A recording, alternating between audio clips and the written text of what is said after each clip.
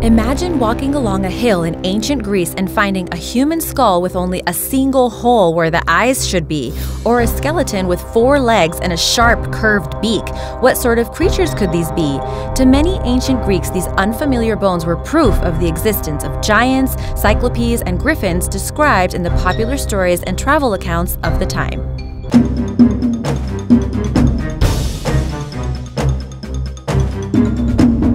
Number 6. Griffins. Scythians were nomads and warriors and some of the first people to master war on horseback. Over 1,000 years ago, they were searching for gold in the vast Gobi Desert of Central Asia. In the heat of the desert while mining for gold, the miners not only battled the blazing sun but also the mighty griffin, a fierce mythical creature that was half eagle, half lion, that guarded fantastic treasures of gold. Greeks wrote down the stories of travelers who reported having heard of these great battles between the Scythians and Griffins, and brought back evidence of these large beaks and bones that proved that this had to be true. Millions of years before humans arrived in the Gobi, some parts of the desert were home to strange animals that seemed to combine body parts of eagles and lions. But these animals weren't griffins, they were dinosaurs. Certain areas in the Gobi are littered with dinosaur bones, including those of the 4-legged, beaked Protoceratops. For thousands of years, Protoceratops fossils, like the one pictured here, could regularly be seen eroding out of hillsides. Ancient gold miners working in the desert may have seen these fossils and tried to come up with a rational explanation of what that animal must have looked like. Probably pretty terrifying. Number 5. Cyclops. There's an enormous amount of stories with cyclopes littered throughout mythology. I also just learned the plural form of cyclops was cyclopes. From getting their eyes jabbed by Odysseus, to Hercules uppercutting them to the moon, to the new god of war games where Kratos tears out their eyes by the dozen. The point is, cyclopes are everywhere, and the ancient Greeks are to blame. But ancient Greeks were unfamiliar with the idea of massive animals that no longer existed, and many believed that the enormous bones they found were the remains of human-like giants. Any non-human traits in the bones were thought to be due to the grotesque anatomical features of giants. Those skulls that spawned the very myth of the one-eyed giants weren't cyclope skulls at all. They belonged to an ancient elephant-like species known as Deinotherium giganteum, and it looked like this. If you see this skull, what are you supposed to think? If that's what the skull looks like, what if you come across a live one? The eye socket in its skull is really where its trunk was, and it's hard to imagine something so simple being the reason that myths about the cyclopes first started. The ancient Greeks took the idea of these skulls and ran with it, telling stories of giants, describing them as flesh and blood creatures who lived and died, and whose bones could be found coming out of the ground where they were buried long ago. Even today, large and surprisingly human-like bones can be found in Greece. Modern scientists understand these bones to be the remains of mammoths, mastodons, and woolly rhinoceros that once lived in the region. The long bones of elephant relatives and humans are similar enough to be confused. Geological events tend to destroy the skulls of prehistoric elephants, leaving only enormous human-like long bones, ribs, and vertebrae. Ancient stories often reported finding the remains of giants hundreds of feet tall, much bigger than an elephant or any animal. These reports may represent attempts to reconstruct the bones of several animals found jumbled together as a single giant. The people of Tingis, now modern-day Tangier, Morocco, once boasted that their city's founder was a giant named Antaeus who was buried in a mound south of town. To test the claim, Roman soldiers dug into the mound in 81 BC. Much to their surprise, an enormous skeleton surfaced, which they then reburied with great honors. Modern scientists confirmed that it was an ancient elephant fossil. Number 4. Unicorns. These majestic creatures symbolize all that is pure and good in the world and possess magical power. While no unicorn remains have been found, in 1663 a German archaeologist decided to create a unicorn skeleton using mammoth and rhinoceros bones. His work, which he claimed was a true unicorn skeleton, was eventually discovered to be false, but stories of unicorn sightings persist to this day. Unicorns have been seen in Scotland, and a unicorn lair has been reportedly found in North Korea. Korea. While most admit unicorns to be a creature of pure fiction, some continue to insist that they do or did exist.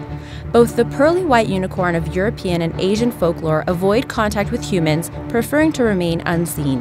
When humans do encounter unicorns, the creatures cause them no harm, although countless stories tell of humans hunting unicorns to death.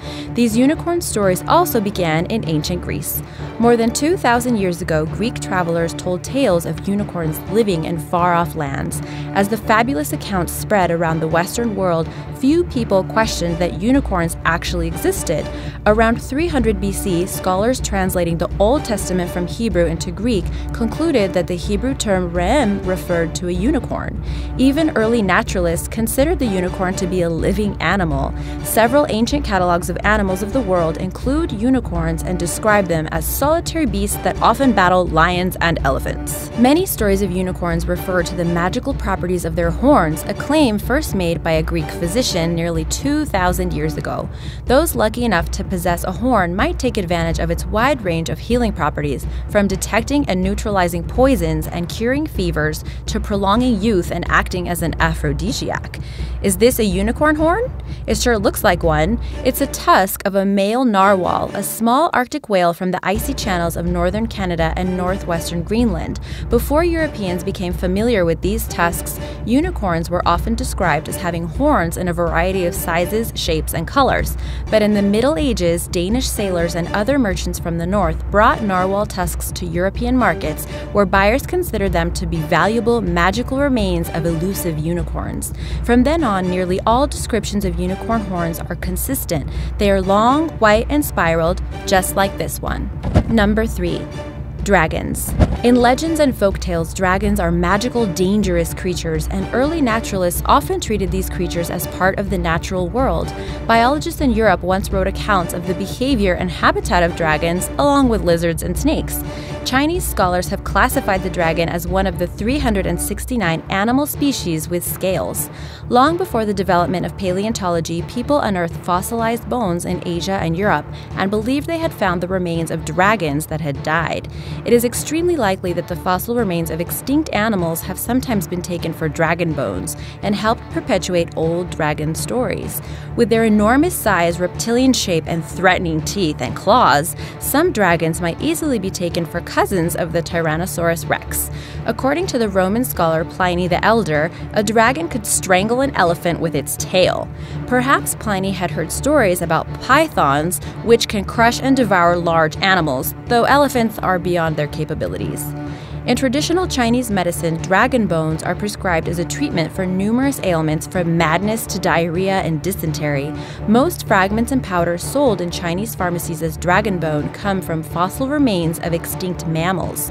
The skull of a woolly rhinoceros was once kept in the town hall of Klagenfurt, Austria, and was said to be the remains of a dragon slain before the city was founded around 1250 AD. Number 2. The roc.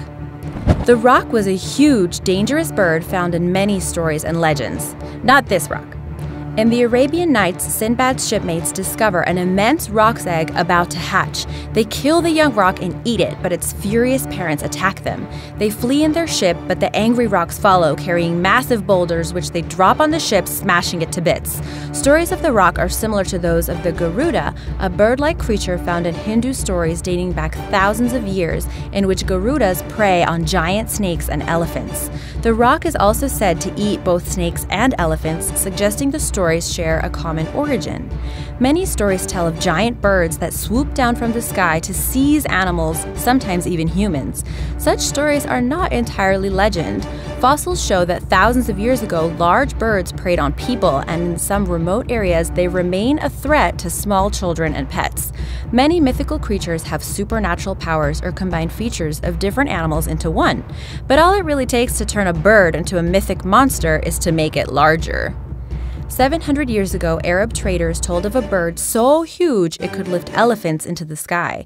Marco Polo and other explorers reported stories from sailors who said it lived on an island off the southern coast of Africa. In fact, a giant bird called the Aeopornis once lived on the island of Madagascar. Also known as the elephant bird, it is now extinct, but it was the largest bird that ever lived, even though it didn't look very scary and couldn't even fly. It was over 10 feet tall and weighed about half a ton. Their eggs were about 2 gallons each, but its large eggs helped fuel the legend of the mythical roc. The extinct elephant bird lived until around the 1600s until it was hunted to death. There is another giant bird that has also given rise to legends. The Maori people have long told of a giant eagle that once lived in New Zealand. Evidence such as bones and talons have proved the giant bird, now called Haas eagle, was more than a myth. And unlike the elephant bird, it could fly. It had a wingspan of nearly 3 meters and preyed on moas, large flightless birds related to ostriches. Haas eagle lived until about the early 1500s until it also became extinct. Number 1. Bigfoot. Around the world, people tell of mysterious beasts that are part human, part ape, typically large, hairy creatures that walk on 2 legs but always seem to stay just out of sight. Whether it be the wild man of Borneo, Bigfoot in North America, or the Yeti, also known as the abominable snowman from Tibet, we seem to be fascinated by a half-man, half-primate combo. Reconstructed here is an extinct primate called Gigantopithecus blacki, or something like that. A very distant relative of humans, this animal lived in Southeast Asia for almost 1 million years until about 300,000 years ago, and it is possible that small groups of these apes survived even longer. If so, early humans in the area could have encountered the creatures. More recently, people in China have collected the fossilized teeth and jaws of a Gigantopithecus. What do you think started these legends of mythical creatures? Be sure to subscribe, and if you want to learn more of legendary cities that were actually found underwater, click on the left. Did you know there might be a mysterious ancient creature living at the bottom of the sea? Click on the right to learn more. See you next time. Bye!